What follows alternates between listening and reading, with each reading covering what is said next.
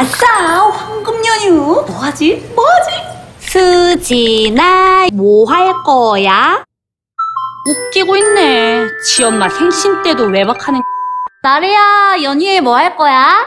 우리 쇼핑이나 실컷 할까? 수미야 미안. 나 연휴 때 출근할 것 같아. 우리 여행 티켓 끊어놨잖아.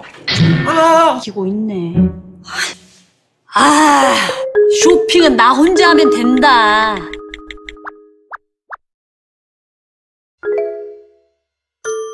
게임이나 해볼까?